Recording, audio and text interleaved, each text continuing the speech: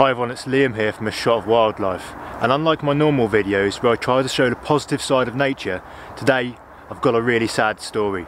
Behind me is the River Wensum, and recently I've been following a local otter trying to get some amazing footage, and I've had some really great encounters.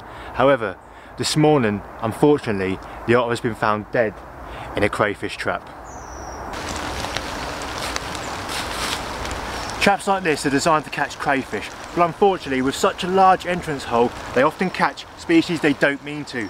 Can you imagine being this otter, getting through this little hole and then getting stuck underwater and slowly drowning? What a terrible way to go. Traps like this are illegal in Norfolk, and if you see one in the river you should report it to the Environment Agency. This otter was a young female, and only a few days before her body was found I'd been filming her along the same stretch of the river.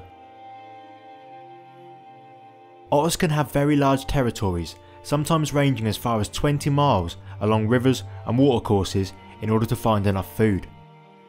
This one seems to have been able to find plenty in the areas around Norwich, as she was regularly seen by walkers and other people who used the river. Everyone who I spoke to who had seen her loved the fact that such a wild and often elusive species had set up home so close to the city. This turned out to be her downfall. Otters are fully protected under both EU and UK law, and to catch, disturb, injure or kill one in this country is illegal.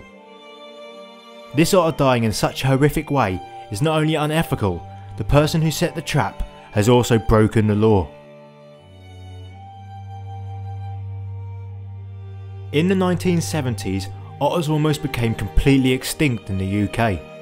This was caused by high quantities of pesticides in our waterways, but thanks to tighter restrictions on pesticide use and higher levels of protection, they have made a comeback across the country. This is a great sign of progress and shows how with a little change of attitude and legislation, species can be saved from the brink of extinction, if only we are willing to accommodate them. Now, although this animal suffers such a grim fate, it's amazing that they're here in this city in the first place. Now, there is something that you and everybody else can do to make it easier for wildlife to survive alongside us.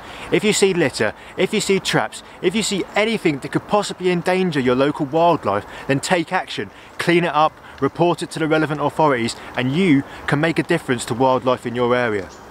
Thanks for watching, and I'll see you next time.